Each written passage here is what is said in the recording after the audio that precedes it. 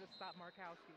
Maggie Tiemann, Timothy Daly, Carla Fountain, the officials, two teams that didn't make the NCAA tournament last year, back in the big dance. Jazz Shelley played with an enormous level of swagger and confidence in that Big Ten tournament. They go to Markowski. That is what she does.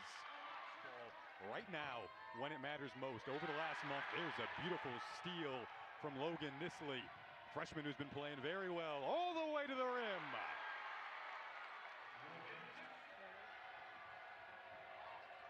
But that's what the Cornhuskers want to do. They're going to force the Aggies to take tough outside shots. KK Jones on the floor. She was also on that team. There's KK Green. Corner three. It goes down. A very experienced veteran player. Down low, a quick answer. And Jazz Shelley able to leak to the rim off a nice feed. You cannot sleep here. Just an excellent pass from Potts to Shelley. To get back here, India Rogers able to drain a three.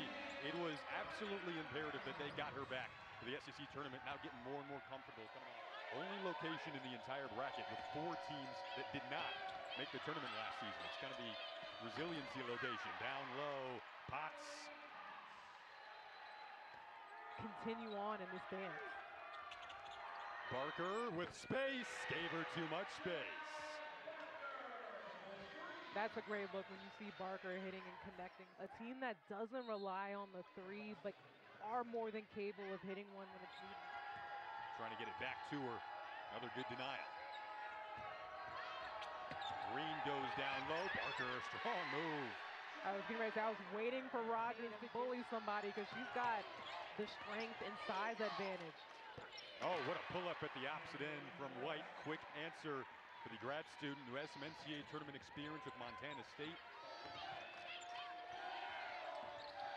Plenty of time, whips it down low to Stewart, and she's able to get the shooter's roll, the senior from Minnesota. She has a lot of respect for this Nebraska team. Corner three, look, goes down for Logan Nisley, continues her hot start.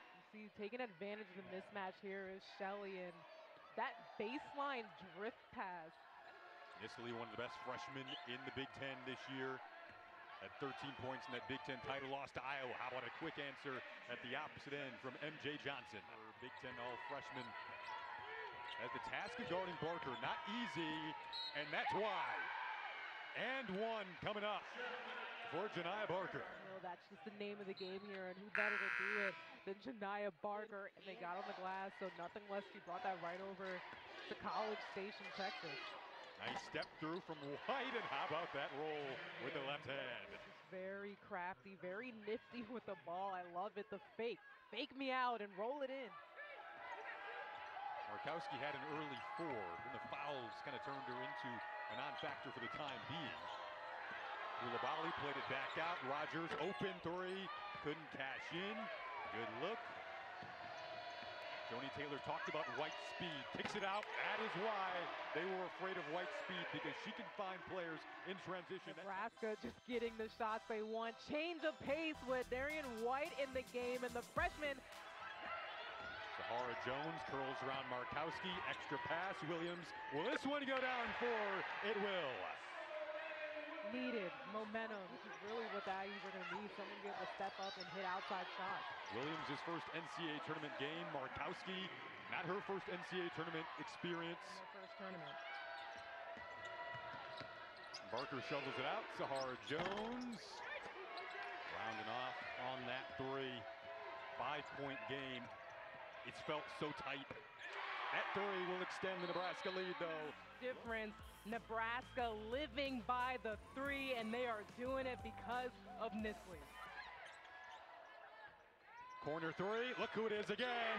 Logan Nisley continues her NCAA tournament debut party. It's been to the inbounder. No one is even looking at Nisley, who has just been absolutely on fire. So you got to make the defense pay for their laps. And now up top, Moriarty! Another Husker three. I mean, same thing, different player. Everyone facing the inbounder. 6 on the shot clock. Markowski calling for it. Koulibaly read it all the way, though. Here comes Koulibaly. Got her own board and put it up for the second chance opportunity. She's red hot right now. Bit strong. Markowski tenacious on the offensive glass. Goes right to the rim and puts it off the glass and down. Markowski, a walking double-double all season. That's starting to creep in. Nice spin move in the lane, and here's Koulibaly starting to discover her rhythm. Looking up to a team and just dreaming of playing, and she's here in the moment. I mean, it's so full circle. Living the dream. Into the lane goes KK Green. Earlier, knocked off Eastern Washington to secure their ticket to the second round. Opposite way, Aisha Koulibaly. She can get going in transition. Markowski searching. It's Coley trying to get on the scoreboard, and does from long distance. Another Minnesota native on this Nebraska roster. Coley, another player who was on their last NCAA tournament team. How about that? Snaking to the rim. Koulibaly just doing all she can to keep Texas A&M in this game. Shelley dribbled it off her foot. Corralled by Barker. Up to Koulibaly. Coley's back, but Koulibaly and one. In transition again, they get the stop here. Koulibaly, just great switching sides.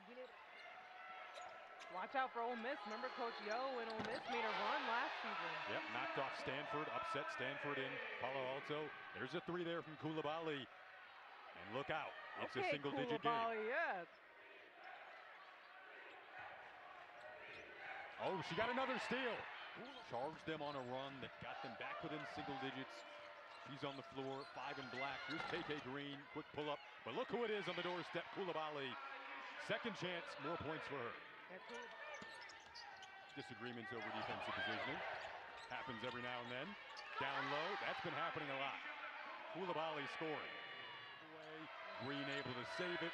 10 on the shot clock. Koulibaly's been red hot. Another three it is as well. Back to a 7-point game. One of their best scorers all season. Koulibaly's been their best scorer in this game. To MJ Johnson, cashes in. All net. 5-point game.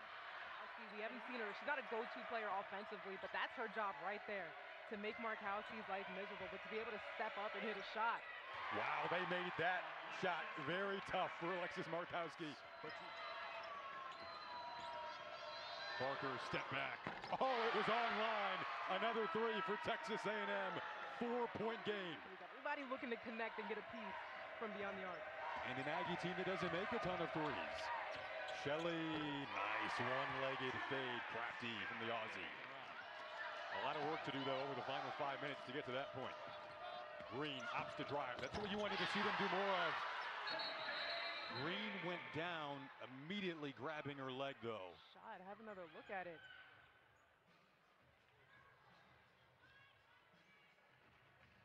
Couldn't see her coming down on the angle there, but have another look at it. Definitely on the landing here. Yeah, landed right there off. Guarding Markowski. That'll be a key matchup down the stretch. Markowski, she can hit those. Flared out. Barker the board. Now opposite way. Koulibaly is such a threat in transition. 2-point game.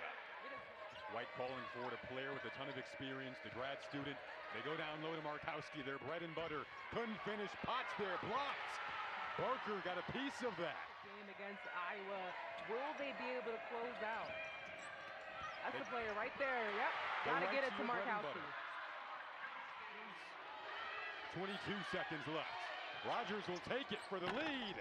Off the mark, following up is Koulibaly. Count that, and she was fouled with a chance to go to the line and give Texas A&M the lead. The contact, able to connect. It is Koulibaly who has been unstoppable, giving the Aggies the lead. 1.7. It's Rogers for the win. Off the mark, and Nebraska survives the comeback bid from Texas A&M.